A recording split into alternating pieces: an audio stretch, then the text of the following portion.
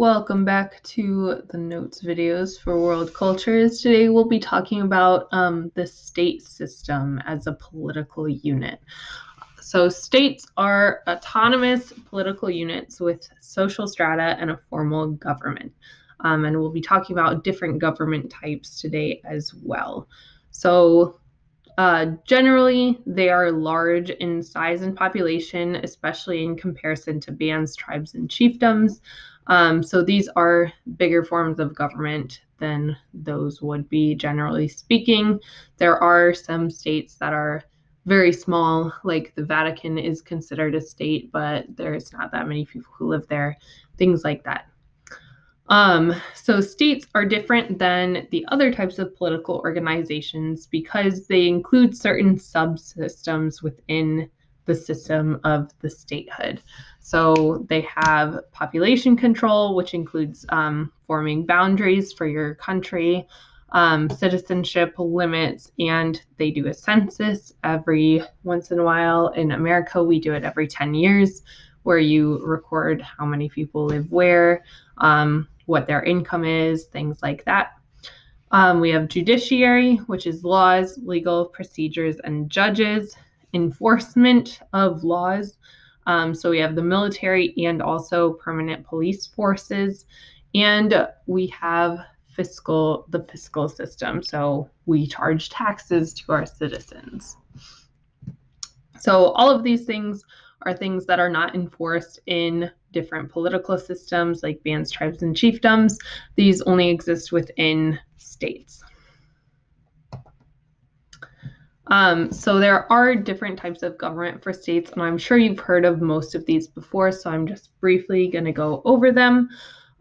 So there are more forms of government than just these ones, but these are the ones we're going to focus on.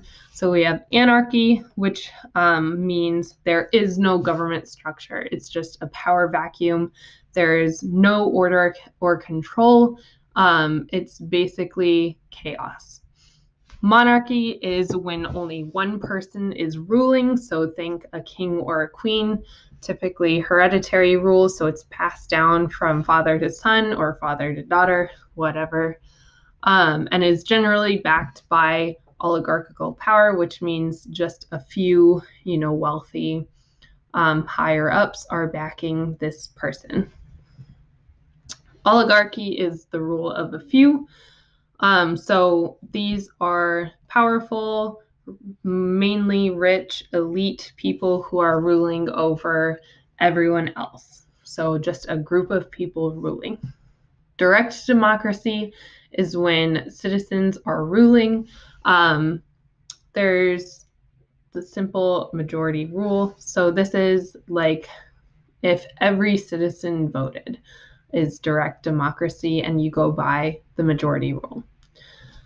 A republic is indirect rule of citizens through representatives. So this is what we have in the United States. We have a republic.